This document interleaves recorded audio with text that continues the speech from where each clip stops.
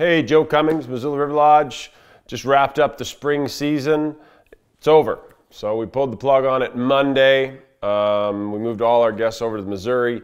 Water's gone, a big snowpack year, and it finally got warm enough outside and snow started to move, and we've got big rivers with cold, dark, muddy water. Not on the Missouri. It's clean over there. I talked to the crew this morning. They had a really good day over there yesterday. I actually went yesterday around here for just the very last moments of fishable water. Caught some nice brown trout with Patch and his brother. So it's the Missouri for now. For the foreseeable future, there's not going to be much here. There'll be some lake fishing that'll come in as the ice comes off, but rivers are going to get big. We're well over 150% on snowpack. So we'd expect on a year like this, if we had a normal May, that it would come in sometimes the last few days of May, maybe. That's probably overly optimistic. But certainly by the first week of June, we should be ready to go on Rock Creek. Overall, the spring season was a B.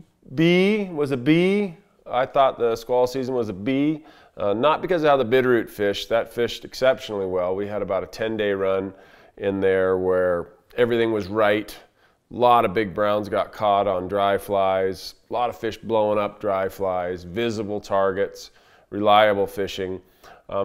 Maybe it was a B+ spring. What was disappointing about the spring was that we just never really got right on the Clark Fork. We'd have moments on the Clark Fork where things were really good, and then we'd have moments where that Blackfoot, which was blown all spring, would just chunk mud down the Clark Fork and blow it out and not be good fishing.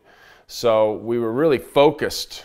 Everybody was kind of pushed up on the Bitterroot, which is a great river and provides a lot of great fishing, but I like it better when there's other options, when you can run up the Blackfoot or you can run down the Clark Fork and leave the Bitterroot alone for a little while.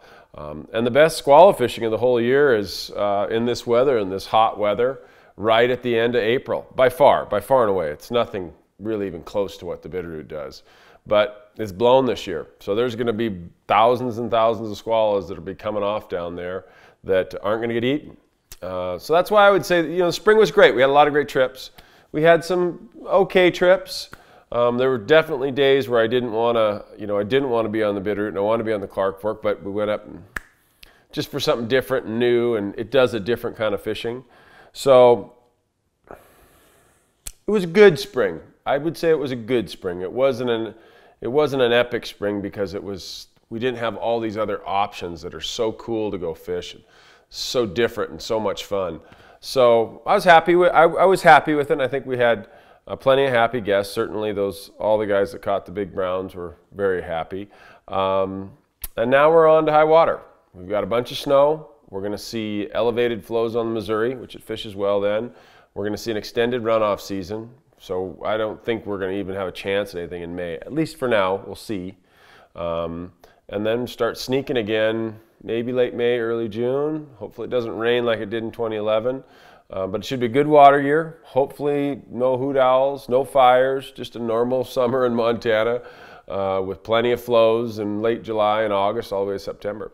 So I'll be on the Missouri, be sending a report from there, and then I get to go turkey hunting with my 9-year-old son. He's going to be tagging along, and we're going to go out to Billings and do some turkey hunting. So you might see a report from there too. Thank you to all the anglers that have fished with us this spring. Hope to see you again next year. And if you're coming in the next few weeks, get ready for the Missouri. Have a good day. Joe Cummings, Missoula River Lodge.